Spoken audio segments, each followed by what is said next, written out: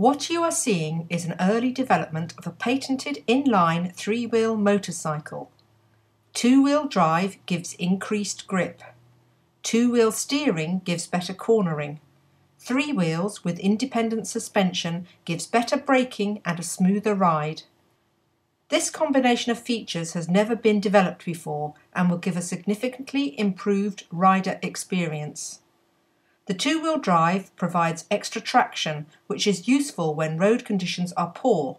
With the rear wheel steering as well as the front wheel is less likely to wash out when cornering on poor surfaces. The rear-driven and steered wheel helps to turn the vehicle. It's just some of the many cool things it can do.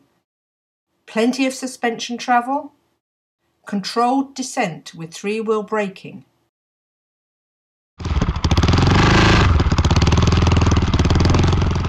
comfortable ride over an uneven surface even when seated. The rear wheel helps you push around the corner.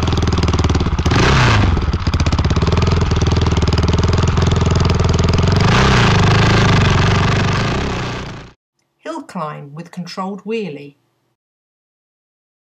Single track allows traversing with ease.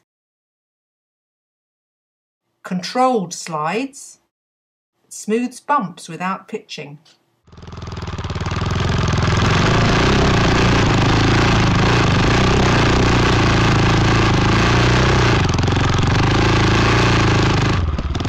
The early development bike is designed for sand dune riding, but the concept could be applied to suit adventure and enduro riding.